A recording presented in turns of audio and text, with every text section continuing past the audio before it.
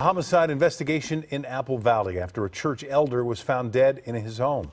The victim's friend went to check on him at his home on the 12,700 block of Kiowa Road and found his body inside. KCAL 9's Jeff Nguyen has the latest from the scene of the crime. For now, the San Bernardino County Sheriff's Department is being tight-lipped about what happened behind us.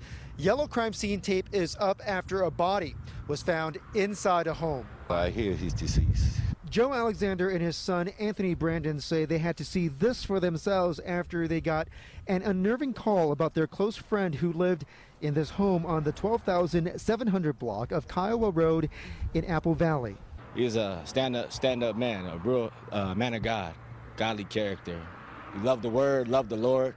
That's because the man who lived here was a minister and an elder at a nearby church. Just go to his house to go say hello to him, and we'd have Bible study right then and there, get into prayer. Joe Alexander says he hadn't heard from the man in about a week. Today, another friend stopped by to do a welfare check. A neighbor who didn't want to go on camera says the friend was able to get inside and found a body. Other neighbors say the deadly discovery is upsetting.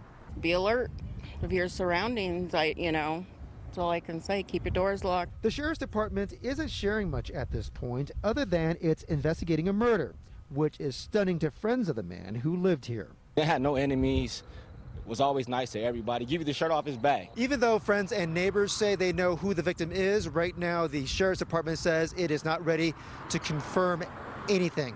In Apple Valley, Jeff Nguyen, KCAL 9 News.